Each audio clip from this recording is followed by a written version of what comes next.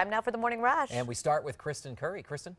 Good morning. Still looking at the possibility of snow showers out across southern Colorado and the northern mountains. Still pretty spotty, but San Juan's look to be favored. The rest of us with the mix of sun and clouds this afternoon. These will slowly start to taper off overnight, but they do come back tomorrow for the mountain areas. A lot more snow on the way for the weekend. Crystal?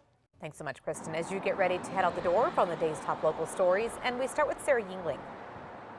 This morning, APD is investigating a violent crime that has left one person dead. Officers were called out to Bell Avenue right off of Louisiana and Zuni around 12:45 this morning. When they got there, they found one person with multiple injuries.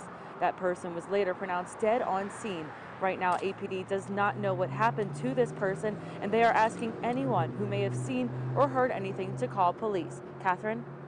This morning, investigators are working to figure out how 5 locals died. They recovered 2 more bodies yesterday on the Santa Ana Pueblo. It was a woman and a young child. The FBI confirmed the identity of one of those bodies recovered earlier this week. It's 20-year-old Leticia George. Investigators are still working to identify the other 4 bodies, but don't suspect foul play at this time. Leticia's sister, Vanessa, has an estranged boyfriend. He says he last saw the sisters and their children Thursday on the Santa Ana Pueblo. How you can help the grieving family coming up in the 5 Facts. Fernanda? Happening today, the city's personnel board will discuss whether a fired APD officer can get his job back. In April of 2014, Jeremy Deere shot and killed 19-year-old car theft suspect Mary Hawks after he claims she pointed a gun at him. APD fired Deere for repeatedly not turning on his lapel camera. In late 2015, the city's personnel board voted to give Deere his job back. The city refused and sent the case to district court. Now it's back to the personnel board this afternoon. Crystal? This morning, APD needs your help finding this man. Last week, a victim noticed a guy trying to steal his car on the C&M campus. The suspect got into a late model white Chevy Tahoe. He pointed the gun at the victim and fired several shots toward him. Police say the Tahoe has a black custom front grille guard and dark running boards, possibly California license plate. A suspected truck thief is waking up in jail this morning after allegedly macing APD officers. On Sunday, they tried pulling over 24-year-old Michael Hubbard, they say, near Central in Wyoming. He took off running, and as officers chased him, police say Hubbard pulled out a can of mace and sprayed an officer in the face. It also hit 2 other officers. Police say they later found him hiding behind a truck where they say he had meth. The suspected getaway driver involved in a deadly police shooting remains locked up this morning. Police say 35-year-old Audrey Guzman and Gilbert Levanto robbed 17 Metro businesses in 3 weeks. Detectives tracked down the pair on Saturday after they allegedly robbed a Village Inn. A judge set Guzman's bond at $50,000 cash or surety. Next month, an accused killer will go to trial for a 2014 murder, but yesterday a judge convicted him in a 2006 cold case kidnapping. DNA linked Mark Chavez to the case where a woman was badly beaten. It wasn't until police arrested him for another crime in 2014 that his DNA linked him to the crime. Chavez has faced a mandatory 18 years behind bars for that kidnapping. Kristen? Today's Metro Threat Index pretty low, only at a 2. We don't have a whole lot to worry about here in the Metro. Just some cool temperatures to start in the 40s. We'll finish up the day in the 50s underneath that mix of sun and clouds. Winds out of the west-southwest about 5 to 15 miles per hour. Crystal? This morning, a unique petition pushing for an official dog breed of New Mexico is trying to garner more signatures.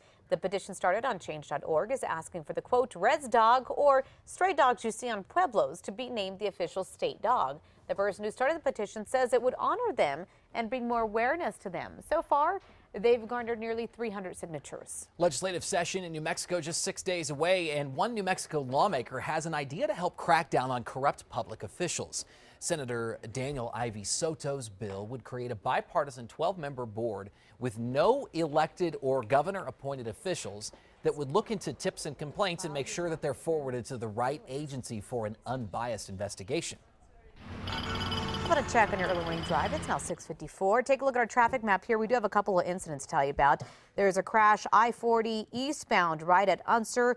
Another crash on San Pedro at Osuna Road. On to this morning and new today, those standing desks that you see here and there in offices are starting to reach classrooms around the country.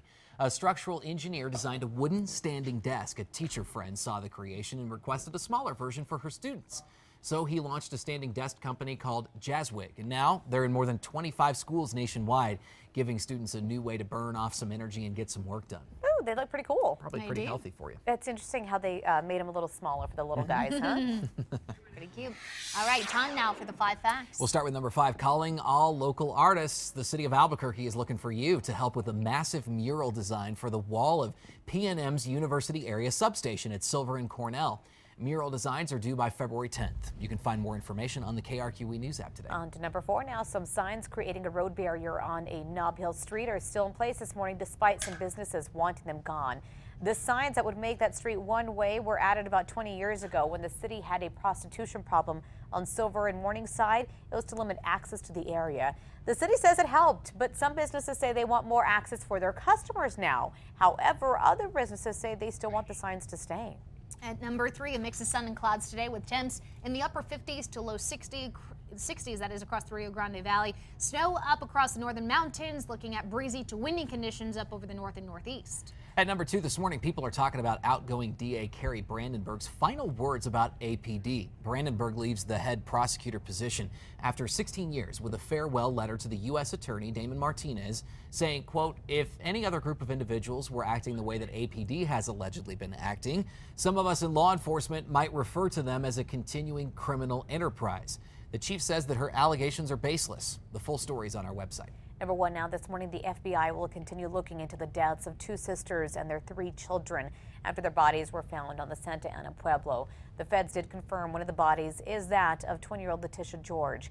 They're waiting for OMI to determine cause of deaths for all of the family members. At this time, investigators say they do not believe that anyone else is responsible for the deaths. The family started a GoFundMe page to help with family finances. You can find details on our website and on our KRQE News app of how you can help them out in their time of need.